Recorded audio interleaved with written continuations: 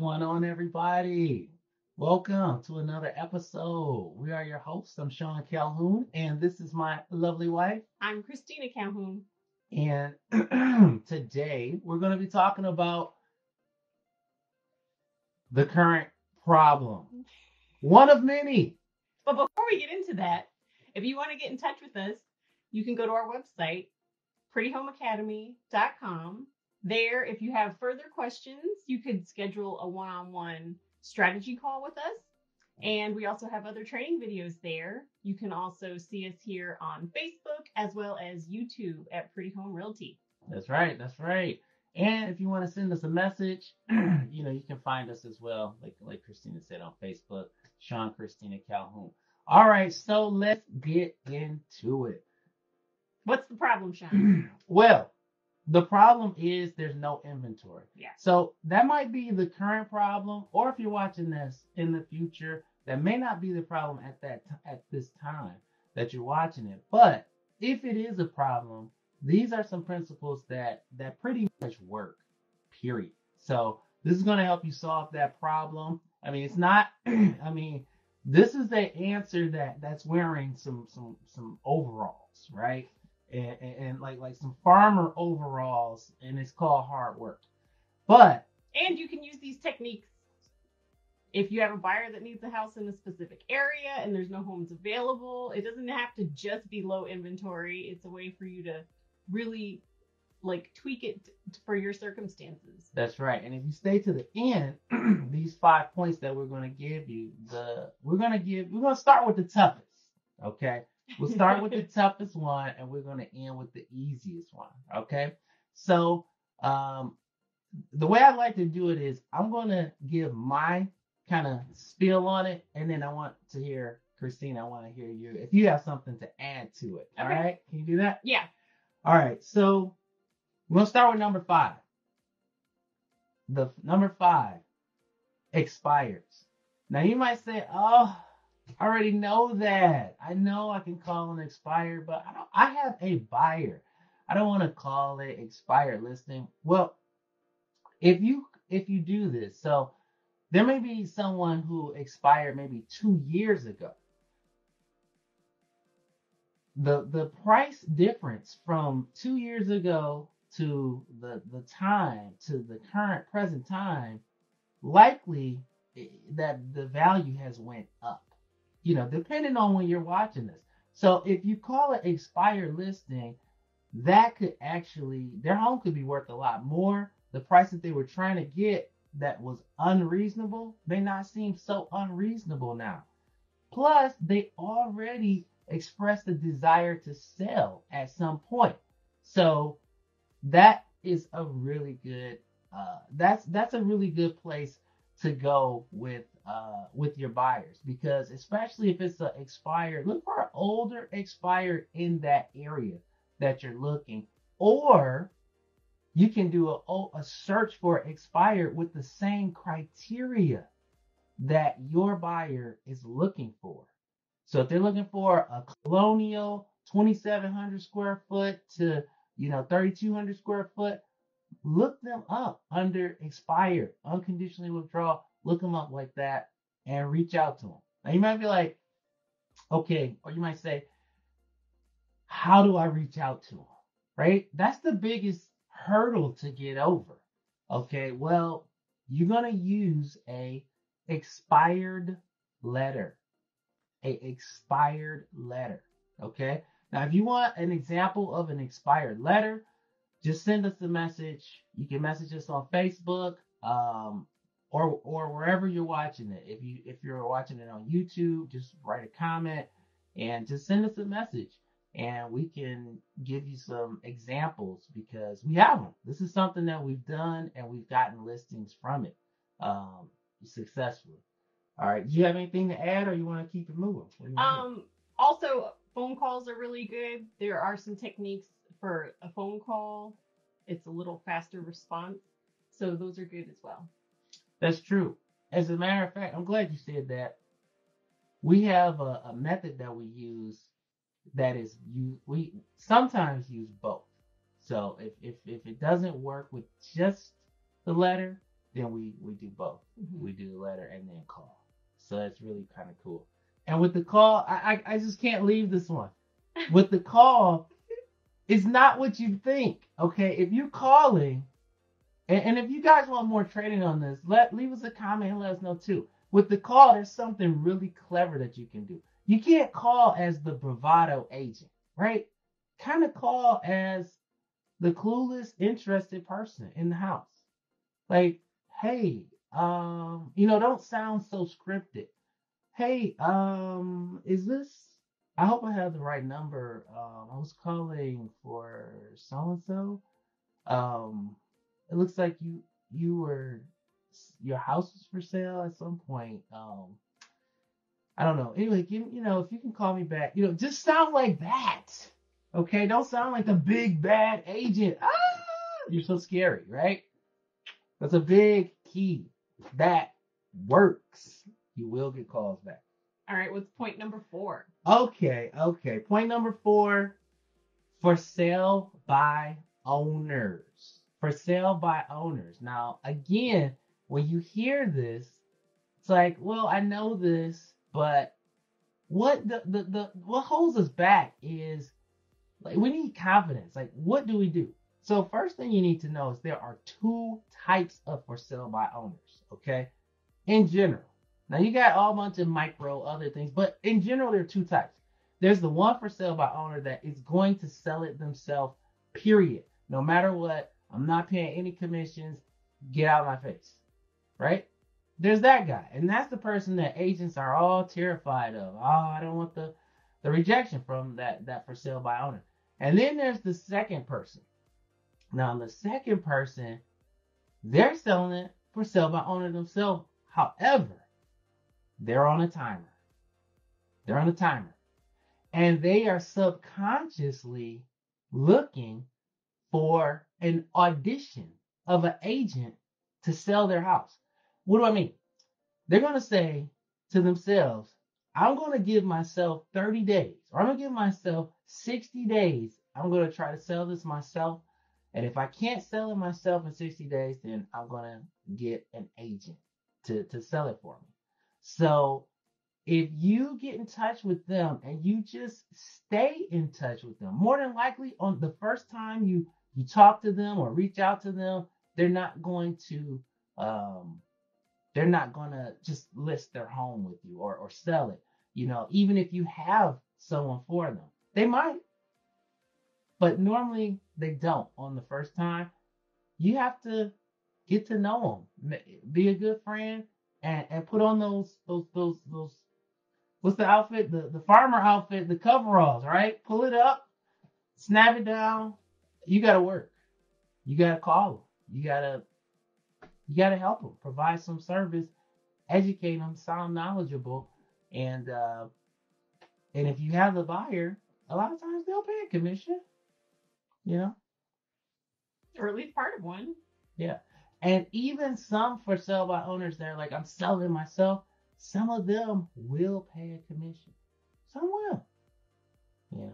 It just, but normally you got to break down the barrier. They don't know you and they don't like you and they don't want you. That's fine. But you got to help your buyer. That's right. I'm really calling because I really want to help my buyer. They need a house and yours look like it will work. Soften them up. All right. Number 3. Ooh. Now we're getting into the sweet spots here. Off-market properties. Now, when I say off-market, obviously expires and, unconditionally withdrawn, all of those are off-market. But what I'm talking about is off-market. This baby has not been listed in a while, if ever. Off-market. It is not on Zillow. It's not on the MLS. Right. Oh, by the way, just going back to for sale by owners, if you want to find them, just go on Zillow. Tons of them. Just go on Zillow. All right. So back to the off market. Now, where do you find them? In the MLS, public records. Go to the public records in the MLS. Okay. So let's break it down specific. I have a a family that is looking for a ranch. They want to downsize. There's this condominium community with all ranches, and they want to be there, right? So you look in the public records, we can see how long people have been there, right? And so you have different people. You got lifers, right? They've been there for 20, 30 years. And then you have people that have been there for a shorter period of time. Now, the sweet spot is normally going to be, the 4 to 8 years within there. Those ones will more tend to move. But the lifers, if they've been there for a long time, they might be looking to move. And I mean, I'm gonna give you some real gold. You can look on True People Search, so that look in the public records, right, and get the addresses. You can go to True People Search. It'll tell you the age of the person and give you their phone number. Okay? Yeah. The age and the phone number. And it's free. And it's free, no membership, no nothing. Okay? We're going to show you how to make money. Look, if you want to make money, you got to roll with the winners.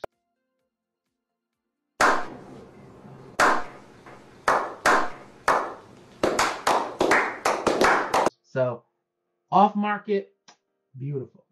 Has this ever worked for you? Oh, man. Yeah, absolutely. I had a guy call on a property that it was already sold. Like, we listed it and we sold it.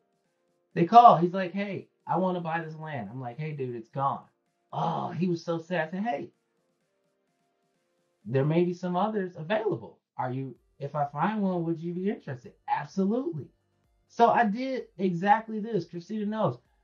I sent letters out. And when you send letters out, you got to remember the letters probably aren't going to work on the first time. America opens their mail over the garbage can and the shredder, right? If it's important, it's getting shredded. If it's not, garbage, right? You know it's going to hit the garbage can. What you want to do is just call you before it hits the garbage can. Know, like, trust. When they first get it, they don't know you, they don't like you, and they don't trust you. So you got to hit them with probably 3 letters before they call you. So just mentally be prepared. And just do it. Like, just do it. Put it on your calendar and just do it, right? That's what I did. I sent out a letter, no response. Sent out the second letter, no response. Sent out the third letter and found him on Facebook. And I was ready to call him. I had his number, but he called me. Next day he came into the office. We filled out the listing papers. Next day, the buyer came in, bought it, done. Both sides, okay? Yes, yeah, it works, okay? That's just one example, but I want to let you know, like, this is what we do.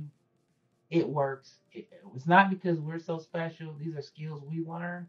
You can do it too. All right, point number 2. Point number 2, make better offers. Make better offers. This is easy. This is for the homes that are actually on the market for sale right now. It's already out there. Christina, how can someone make a better offer? What's the first thing they need to find out? They need to contact the listing agent and see if there's anything specific that the seller's looking for. What do they want? Give them what they want. What's an example of what they might want? So everybody thinks, oh, if I make a really high offer, this is going to be the number one pick for the seller. But price is not always the most important thing. Sometimes they may want to stay for 30 days after closing because they're trying to buy another property. That might be really important to them. Or they may want to keep their appliances. So if you write an offer where the buyer gets all the appliances, they're not going to like yours the best. So you need to contact that listing agent and reach out to them and be like, what is the seller looking for? Yeah, that's going to help you craft the offer, because like Christina said, it's not just price. These are humans. These are people. It might be price. That might be the most important thing to them. but it may not be. Mm-hmm. So go deep on that. And that actually rolls right into the number one thing. The number one thing you can do. And again, we're talking about in a market, a seller's market, networking. Networking. Now, what are we talking about? I mean, there's, you know, networking. We want to get real specific with this. So let's think about a dance. Have you ever been to a dance? So some people dread it, some people love it. But let's just say you were at a dance and you wanted to dance, right? I'm ready to dance. So who do I dance with, right? So you can look and you can see someone that's maybe on the edge of the dance floor. They're sitting there and they're looking around. They right? might be wiggling in their chair. Right? Yeah. He or she might be a good prospect to dance with, right? Now we're going to get a little even better. What if there's somebody that's on the dance floor already dancing by themselves? Now you're hot. You can go right over there and start dancing. Well, it's the same in real estate. Let's just say you put in that offer and you didn't get it, right? That agent is already working with a seller. And maybe you may love working with buyers. They may love working with sellers. So they may have another listing coming up that you don't even know about. They may have talked to the neighbors. They may have something around the corner. They may have another listing that you don't know about. Okay? Now, does this work? Absolutely. We ran into the same thing. We were working with some clients. They were well qualified. We put in an offer. The offer was thebomb.com. We asked what the seller wanted. We did all of that. We didn't get it. So what do? We continued to network with that agent. We spoke to the agent. We said, hey, listen, we know we didn't get this property, but we're not here to really talk about that. Do you have any other listings coming up? Now, she was so focused on that particular property because she was kind of overwhelmed with so many offers on it. She didn't even mention to us that she had another one, but she did. And it wasn't even finished yet. Right. Okay. They were adding a new kitchen. They were remodeling the house. It wasn't done. We were able to see it before it was done. We wrote up an offer. We stayed in contact with her. And the moment it got listed that day, we had the offer in, and she already was familiar with our clients because we had already given another offer. We had already told her about them. Boom. We got it. And her seller was super happy because it sold so quickly. And it was a really strong offer because we knew everything they wanted. So this definitely works. And we get calls. We work with we do a lot of listings as well. We work with buyers too, but we do a lot of listings. And agents call us. We have a network of agents. They call, they say, hey, do you have anything coming up in this area? Mm-hmm. And if we do, we say, yeah, we'll have something coming up in a week. Give me a call back. Don't expect that listing agent to call you back. Right. Because likely they're not. You have to do the work, put on the overalls. You have to call them and stay in touch with them, right? It's like planting that seed and watering it, cultivating it. You have to cultivate that relationship, and when it's ready, be there. Okay. That is actually the easiest way because, some of the other ways are a little scary. They're a little bit out of the box. We started with them because they work, but then we wanted to get to the easiest one. And this is the easiest one. Calling our peers. We're already calling. You're already doing it. So add a little bit more flavor, and you're going to have a tasty dish. So those are the 5 points, what you can do when there's low inventory, or if your buyer is looking for a house that's real specific in a specific area, what you can do to get a house for them. If you want more training, like Christina mentioned, please go to prettyhomeacademy.com. And feel free to look for our next workshops that we have coming up. We have some workshops coming on there if you want to improve your business, your real estate business. And we also have strategy calls where we can actually do a one-on-one call with you and tighten up your business, see what's authentic to you, what you want to focus on, and show you how to win in this game, because the rules are changing. You got to be with it. Thanks for watching. All right. See you on the next one.